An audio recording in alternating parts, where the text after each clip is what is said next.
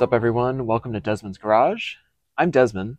Today we have a fun project building a testing rig for tube amplifiers. So what's a tube amplifier? Basically, they're predecessors to transistors. They were invented over 100 years ago, and they used to make everything out of them: radios, TVs, stereos, and guitar amplifiers.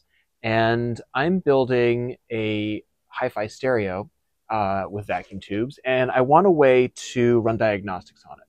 Now, if you're just getting started with tube amplifier electronics, you can get really far with just a multimeter. It measures voltage, it measures resistance, it does basically, well, it does almost everything you need to do. You don't have to do this if you're getting started. Get yourself a multimeter, get going. But I wanted something a little more capable. And one of the joys of doing things is to make your own tools. So I have, I got this blank rack setup. This is a 4U deep rack thing. So it's about 7 inches tall, 19 inches wide, standard rack. And I am going to cut out a lot of things on this to put in different components. So what am I going to mount in here? I've got a variac. I've got auxiliary power outputs. I've got a bunch of different voltmeters, so I can measure the voltage of different parts of the circuit all at the same time instead of using my multimeter and kind of dancing around. There's going to be a signal generator, I hope. We'll talk about that more later. There's going to be a dummy load. So instead of always having speakers plugged in, because when you're testing tube amplifiers or when you're running them, you always have to have them plugged into something, either a speaker or a dummy resistor, or the output transformers will fry, basically. Don't try it. So if I'm testing these, I don't want them plugged into nice speakers. And sometimes I don't want them plugged into any speakers. So I'm going to have dummy resistors built into this, which I can toggle to regular speakers if I want to hear things. And one or two other little niceties. Again, since I'm doing it myself, I want to nerd out over it. So how are we going to do this? Everything's going to fit on this panel, and this panel has to mount into a box. So step one is going to be to build a box out of this plywood I had lying around. It's not really square or flat. It's mostly flat, but it's been sitting outside for a while. So we'll see how that goes. We may have to bail on that and get some like new wood. But I'm hoping I can reuse what I've got to make the box, and then the box will kind of fit around this panel, and then we will punch holes in the panel to fit the different measurement devices, inputs, outputs, plugs, jacks, so on and so forth. That's going to be a pain in the ass because cutting square holes in metal is not easy or fun. There's a bunch of great videos out there that show different techniques of how to do it. I always fumble my way through it. So we'll see how it goes. I got a lot of stuff to cram in here, so things might get a little tight. But as always, we'll figure it out. So step one is to find the straightest parts, the least twisted parts of all this wood, and see if I can make a box that's going to be 19 inches wide, just over 7 inches tall, and probably about 8 inches deep. This doesn't need to be super deep.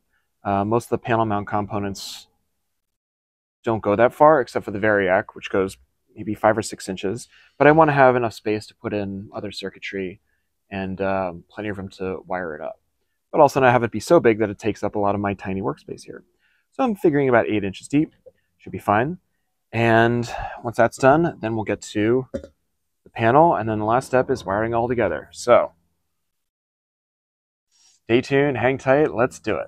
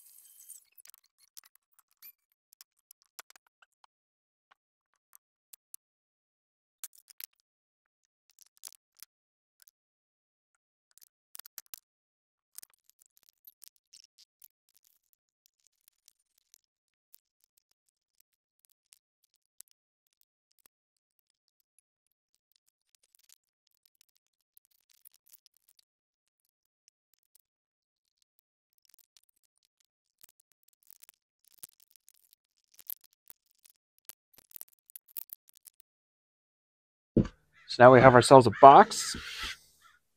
This little purple box. I put these mounting plates in first, which this panel will mount on. That fits pretty well. I put them in already because I wanted to have the extra space to work on screwing them in. But now that I've done that, I kind of want to be able to round off these edges a bit, these inside edges.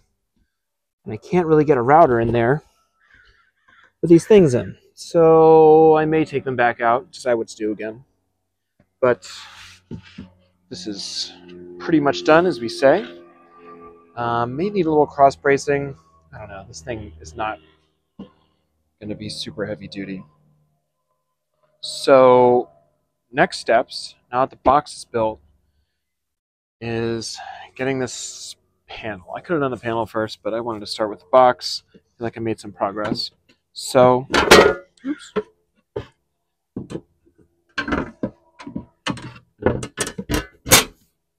Let's go here. We have the mounting holes on either side. And I have to cut out a bunch of mounting holes in this panel for the different instruments that I have.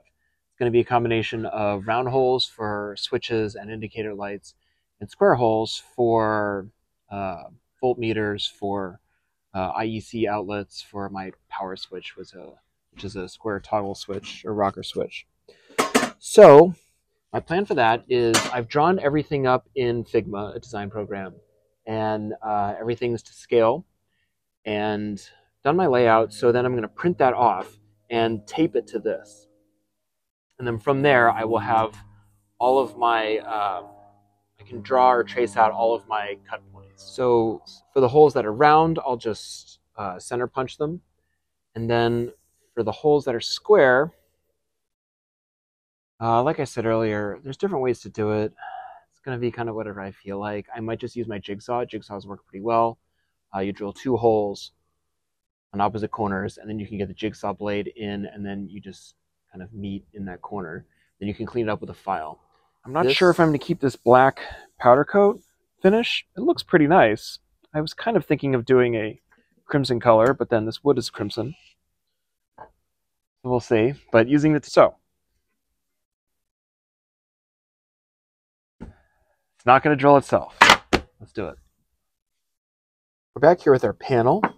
What I've done is printed out on this paper my layout, which is done to scale. There's a lot going on here. These little dots are the center of the circles. It's where I'm going to center punch them to use as reference for my drill bits when I drill them out. The inner white circles here are the holes I need to drill out for the component to go through. Then the outer black holes are the overall shape that the thing takes out. So for example, these are RCA jacks, and to mount them in the panel, you have to drill a hole through 0.3 inches. I measured this to be about 0.3 inches. That's the size you need to drill out, but the whole thing, with the nut and whatever that holds it on, and maybe a little plastic piece and some of these other components, that comes out to this larger diameter. And it was important to measure the larger diameter so that as I'm doing the overall layout, I know how closely these components can be to each other. Because the hole may be small. For example, this is a potentiometer, a little knob that rotates. I only need to drill out a small hole, but the whole thing is much larger. And so if I had put these holes close together, then the actual components wouldn't have fit. So you need both. And similarly with these rectangular components, we have the outer rectangle, which is the overall panel, this inner rectangle, which is the cutout. And with this, we have 2 circles. These are 3/8. To cut out these rectangles, as I mentioned, I'm going to drill holes in the corners and then use a jigsaw to meet the other corners coming from these both sides. So by drilling these little pilot holes, I can get the rectangle. I can use the jigsaw to cut out the rest of the rectangle and finish it with a file. One open question is, as I cut this up, it's probably going to destroy the paper. So I'm not sure how I'm going to transfer, if I'm cutting up this paper and I lose this clean edge, this edge is, because it's not in the metal, I don't have a good way of cutting up to it, because the paper may shred off the line and then not show me what I want. So we'll kind of get to that. We'll deal with that as we get to it. The first step, take my center punch and make little punch marks in the center of all these holes that are going to get drilled out, so that when I come over with my drill, I'm going to first use a little pilot drill to get these holes started. It will sit cleanly or want to go into the divot created by the center punch. So we'll start with that, punch everything out. I want to do the variac first because it has these big mounting tabs, which I didn't spec out. I know they're around here. I'm not sure where exactly they are. And there's a couple of overlapping radii of the different parts of the variac. And I want to make sure that this ammeter is going to fit in. I'm pretty sure it will. I mean, that's how layout works. It should work, but sometimes you screw things up. In my case, regularly you screw things up, so it's not a bad idea to do a little work and pause and check your work before coming back and doing everything else if you need to make an adjustment. In the worst case, this panel was like $8. I can always buy a new one. That doesn't mean we need to be careless. So, step one, center punch time.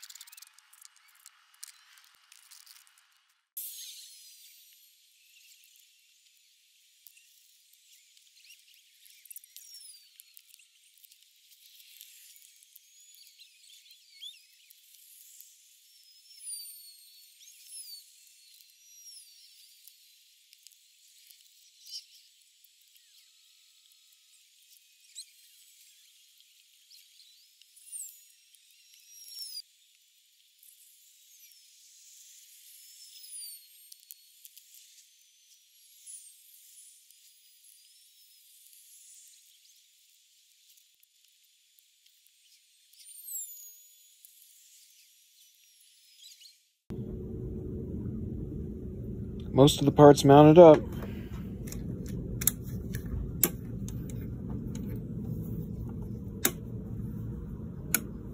So satisfying.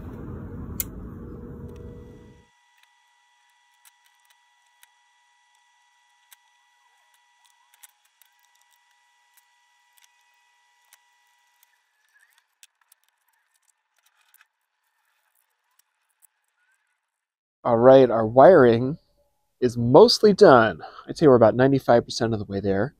So I wanted to pause and talk you through a little bit of this rat's nest, talk a bit about construction before we mount it up and start doing some testing. So starting at the beginning, we have our input switch here. This switches both the hot and neutral. We don't switch ground. Ground is just run separately. It's also got a pilot light built in, so that's why we need both of our wires. We can't just switch one like you would with a normal toggle switch. Switch goes to main voltage meter here. Measures a bunch of things. We want that right at the beginning, right before anything else happens. So we're capturing all the power and all the measurements taken from the rest of the testing rig. The switch is wired straight into these two terminals, so the switch will control them. If the switch is off, these terminals, I'm saying terminals, these are plugs, just regular outlet sockets. So by turning the switch off, it will also turn these switches off. From there, coming off of the switched sockets, we move up to the variac section, and the first stop is at this switch. So we're switching the hot wire on that side. On this side is this indicator light, which is plugged into a 5-volt circuit. So when I throw the switch on, it connects my hot wire and also turns on the light, so I know that the variac is active. And then it runs over to this fuse, and from this fuse, you see in here? Yeah, this wire comes in to my variac input. So the variac has two inputs. It's got this black wire and then the white neutral. Neutral's coming in. Where's it coming in? Oh yeah, just off this thing. So it comes up here, goes in, and then this one leg, the neutral leg, goes over to the variac output. The socket output for the variac.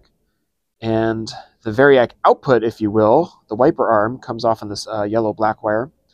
That comes in through my ammeter and over to the socket. So this is the socket that will put out however many volts are chosen on the ammeter. This is what I'm usually going to be plugged into. And this is another voltmeter, which you can see is wired in directly across these terminals to measure the actual voltage across this. The knob for the variac has a voltage reading on it, which will be pretty good, but it's nice to have a very accurate reading if I'm trying to compensate for changes in wall voltage, or I really want to say, okay, is it 122 volts today versus 118? That can affect my output readings on the circuit I'm trying to test. So it's nice to know, it's nice to have a good accurate baseline to start off with. Coming over to this business, so there's a lot going on here. We'll start with the simple thing, which are these 3 DC voltmeters. We each have their binding posts. Each of these binding posts, again, has the white wire coming off the hot into the input, and then the optional negative goes first to the switch. The switch also, the switch switches between this and then the chassis ground, that green wire. I'm kind of mixing wiring color codes. Anything that is touching socket stuff uses socket wiring of like black for hot, white for neutral, and green for ground. Beyond that, I switched to a sort of red-black for DC ground. These came with this kind of white-black for input voltages. You can see here I'm keeping the green for chassis ground of the switch, and then a black wire coming off of the negative. Because it's DC. Or it should be a DC voltage here. So these 3 are all independently, they're all independent. They each have their own inputs. I have wired they're driven off 5 volts though, and I have wired all these together just for kind of clarity, so I don't have to run 3 wires to my power bus. I just have these 2 wires.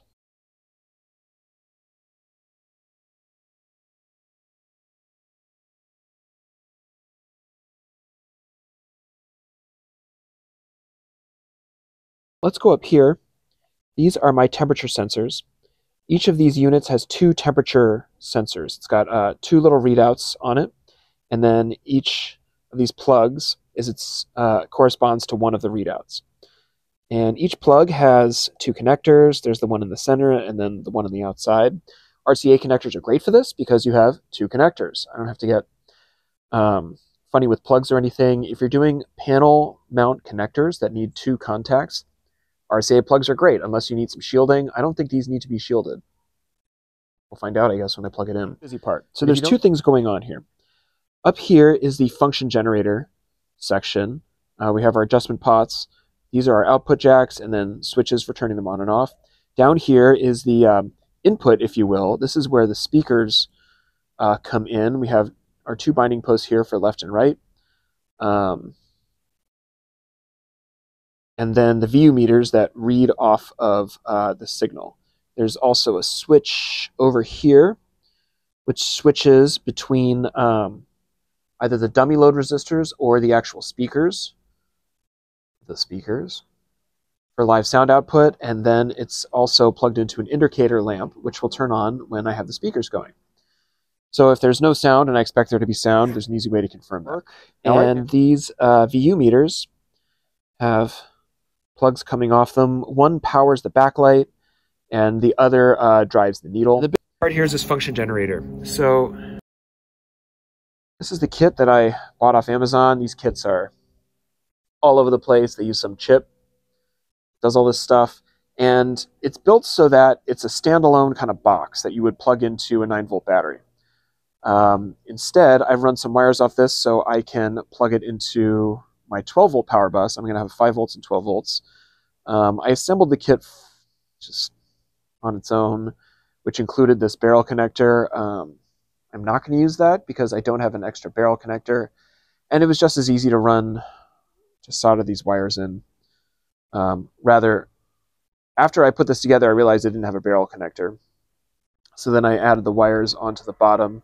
If I thought this through, I probably wouldn't have put this in and just soldered the wires directly to the board like I did with these other ones. But these will connect to 12 volts, positive and negative.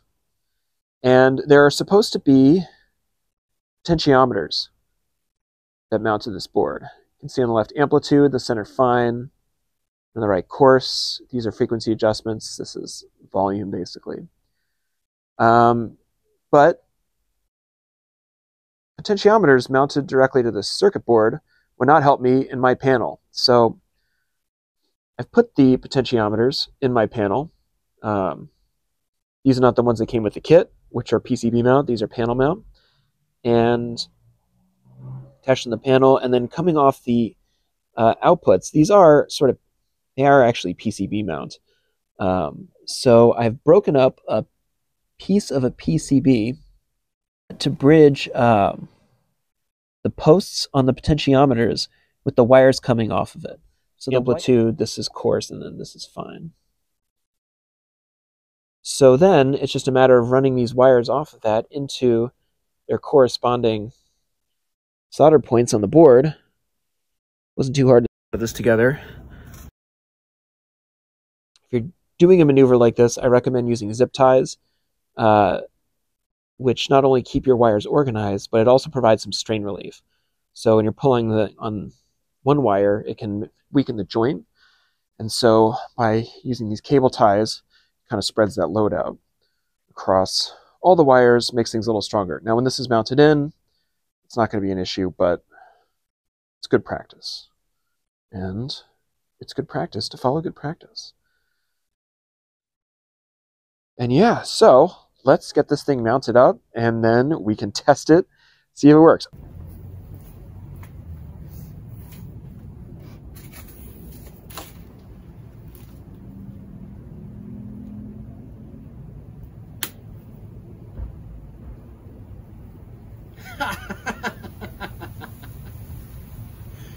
Oh my god! Pretty cool.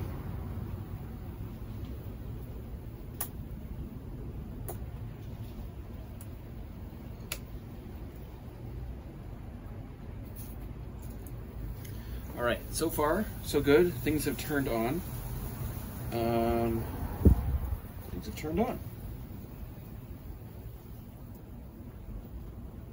Let's, now what do we do? Try this. Nothing. Aha, okay.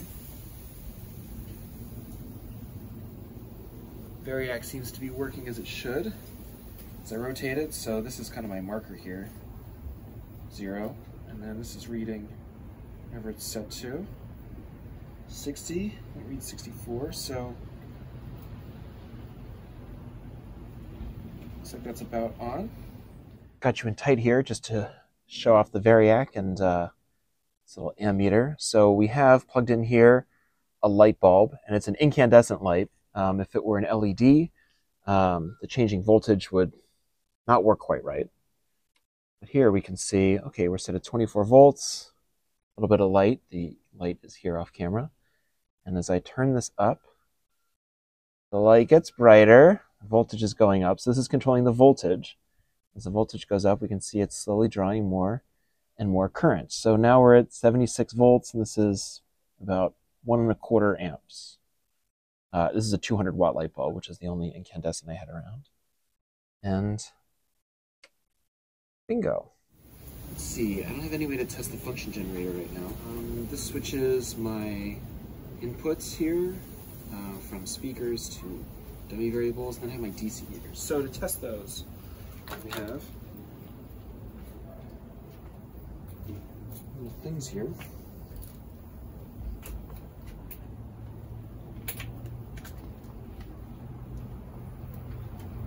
And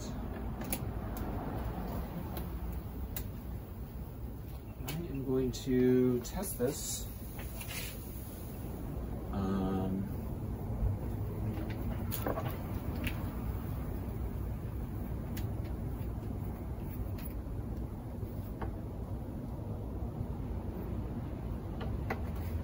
Let's check a battery. So,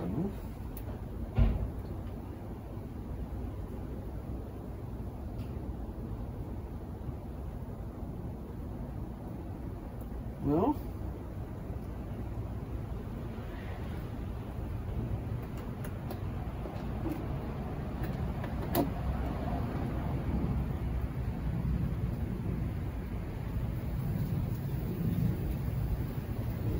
one, two, one.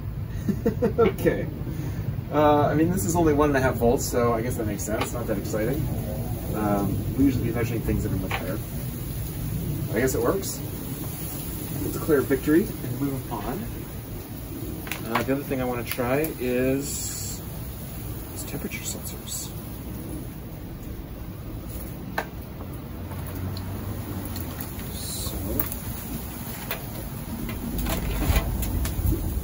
Weren't sure if the top was what. So let's see. Uh-oh. So already we know it's backwards, right? When I plug this in the bottom, it doesn't want to go in the bottom. So what does that mean? So there are two plugs that come off of, there's a plug that comes off of each of these RCA jacks. So I just need to plug them into the other headers. But you can see, there's the white one, registering 60.2 degrees. A little chilly tonight. Put this in my hand. It starts to go up. 63, 64. Nice being a warm-blooded person. So, pretty cool. I'm going to check the function generator offline. I don't have an easy way to test that right now, but looks pretty good. Looks pretty good. I'm happy with this. This is going to be really useful. Guys, to round out this video, I'm filming this clip sometime after the earlier part of it was filmed. I've had a chance to put this into use. I've been using it on several amps I've built, and I've learned a lot about what I like about this and what I don't like about it. So I wanted to wrap things up with a sort of a review of what's working, what I would do differently if I were going to do this again, which I'm not, but you might, and so I hope you can learn from what I've learned the hard way. So overall, super useful. I love having this one unit that I pull out when it's time to do testing on one of my tube amplifiers. It's got a bunch of things all in one place. The overall idea is really good, but there's a bunch of things that I do not use. At the top of the list is this signal generator. This is like an $8 thing I got off Amazon. It's really for school use to, I guess, practice soldering and just like make different sounds. But for testing stereos where you need a really precise sine wave or square wave or whatever, you want to dial in the frequency, you want to dial in the amplitude, it's not up to it. It's a toy, it's sort of whatever. So I ended up getting a separate unit, an old Heath kit for that. It's worked really well. And I don't use this at all. And it was such a pain in the ass to build in here. It pains me to watch the clips of me putting this all together. But do not build in a janky signal generator into your testing unit. It's not worth it.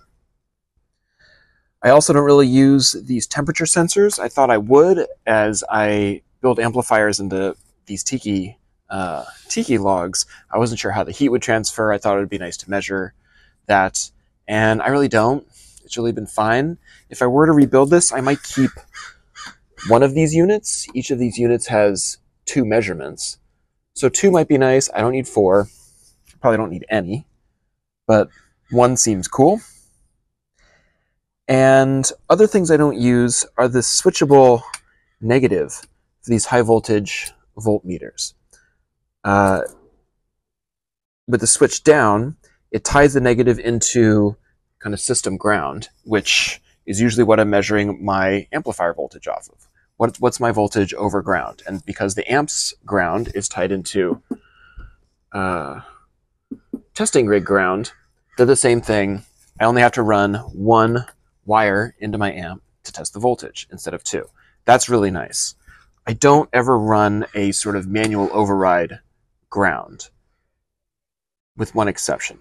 So if I were to do this again, I would get rid of all these grounds and switching things. It wouldn't save me on space, which I think is why I put it in anyway, but it was a lot of extra work to construct, and I don't use it. If I did need to have take a measurement off of a thing that was not amplifier ground, I would just use my voltmeter. That's kind of a rare exception, and you don't need to build exceptions into these things.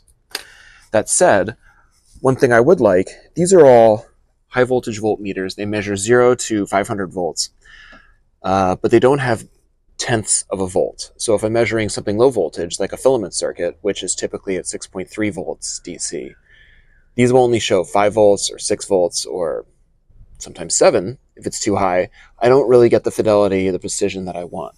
So I would add a lower voltage, like a 12 volt DC voltmeter specifically for that. And in that case, I would include a negative terminal because I'm not always measuring filament voltages to chassis ground. Sometimes it's measured off the 2 legs of that transformer winding. So I would add a low voltage voltmeter. I would keep these and ditch the negative terminals. The rest of the stuff I use quite a bit. The dummy speaker loads / like switchable speakers I use all the time. The amp always has to be plugged into some kind of output load, and it's really nice having that here and being able to switch between I don't want to hear it and I do want to hear it. The variac I use all the time. I plug everything, all my amps into the variac output, even if I'm going straight to wall voltage. It's nice being able to dial this variac into precisely 120 volts, regardless of what is showing off the wall. I could just take the wall, feed into one of these, but it's nice knowing I'm starting with 120 when I'm measuring voltages inside the thing, instead of, today it's 123, tomorrow it's 118, whatever. So I use this all the time. It's also really nice having an ammeter in series with this so I can see how much current the amp is drawing, how close I am to blowing a fuse, and what's my overall power draw. This toggle switch is also really nice with a light indicating when this outlet is active.